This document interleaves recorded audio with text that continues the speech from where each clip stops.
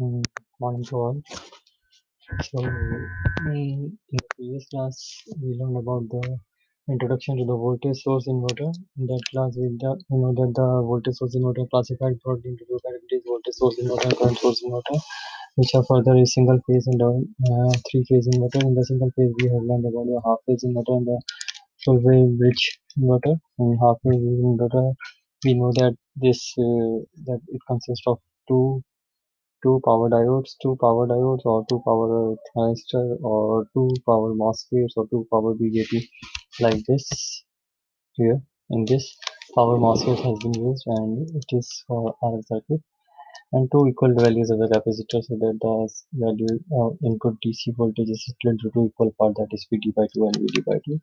We all gone through about this, and we learned that after when we go through the operation, when T1 is operating, T2 is on, when T2 is operating, T1 is on, and all thing, we know that the output voltage is in between the rail to rail voltages plus VD by 2 to minus VD by 2, and this diode was the protection circuit which is used to remove the excess current whenever the transistor is off.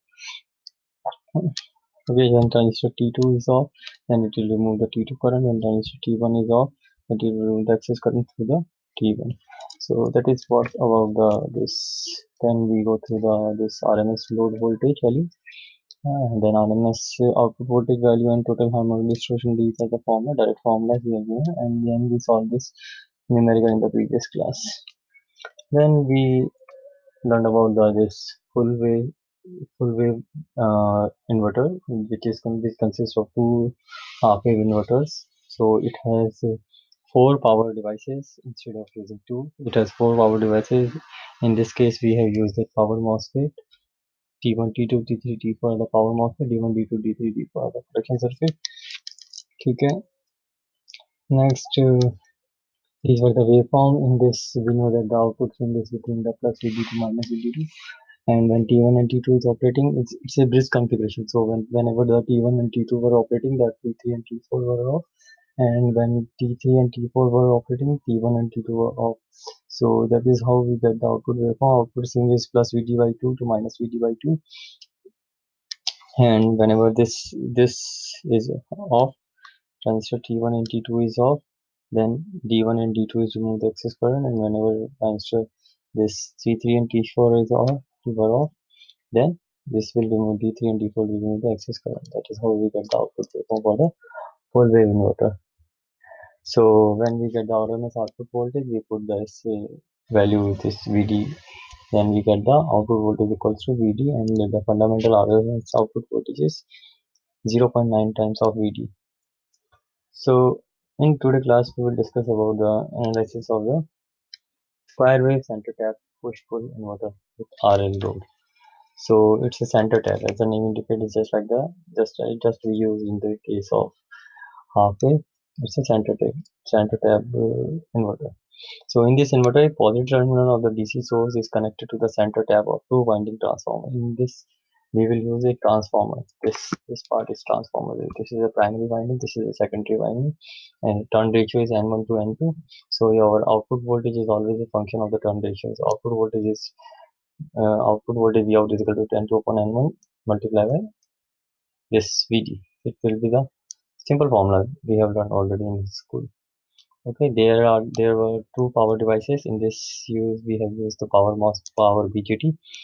Okay, the base current will be provided. This is D1 and D2, again the circuits, diodes, and RL is the inductive and resistive load we have used in this configuration. The load current showing in the load.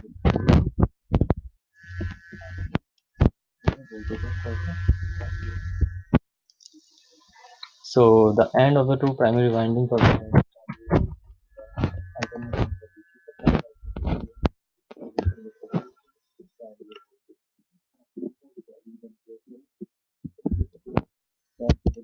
and the switch is turned off. Simple understanding.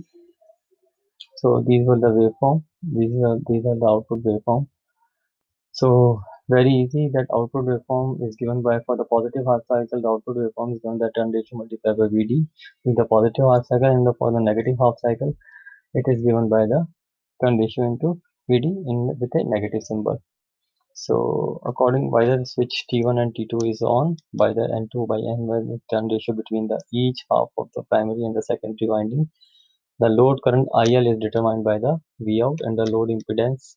As in the previous section, for an inductive load, the secondary current will remain negative for by T1 has been switched on before becoming positive when it flows through the switch T1. Until then, the referred primary current flow through the D1. So whenever this diode T1 is off, this diode D1 is acting and providing this current back to the source, and when this one is off, this is providing the path to the current back to the source VDC supply. Okay, that is what is written over here.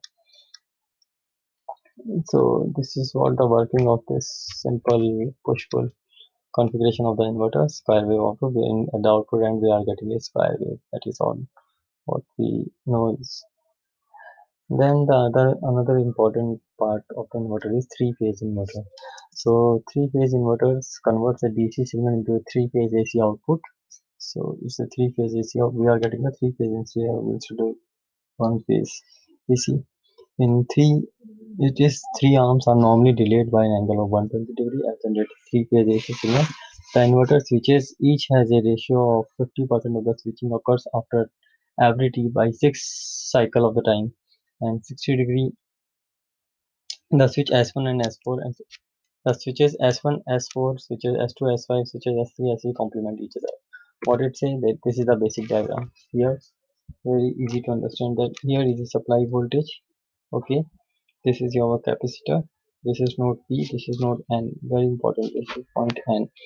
Okay, these are the six switches, and each switch consists of a power BJT, and one diode is connected in parallel with the diode for the protection purposes. Provide the current back to the source. So this S1, S1, S1, S3, S5, S4, S6, S2. This will work like this: S1 delta configuration. S1, 5, 6. This will work together, and 4, 3, 2.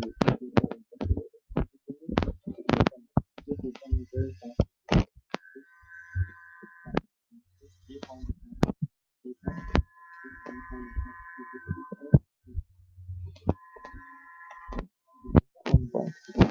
and this so this part, this delta network is connected to this switching network. So by the mode of the operation, the mode, for example, the mode of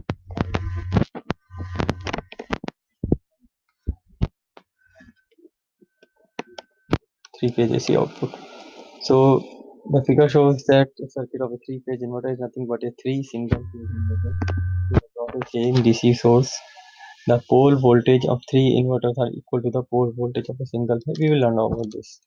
So there are two types of inverters, about two modes of the conduction. One is a 180-degree mode of the conduction, and another is a 120-degree mode of the conduction. What is 180-degree mode of the conduction? So in 180-degree mode of the conduction, each thyristor will operate. Each thyristor or whatever your power device is will operate in 180 degree, 180 degree. Okay, and for 120 degree mode of conduction, the thyristor will operate for 120 degree.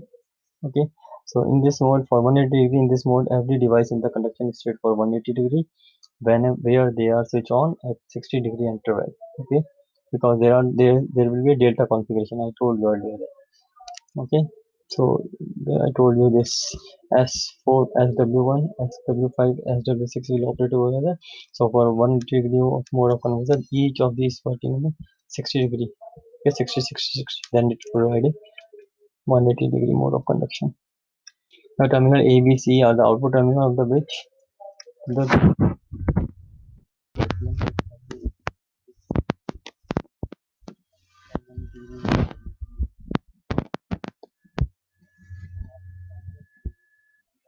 configuration can be written.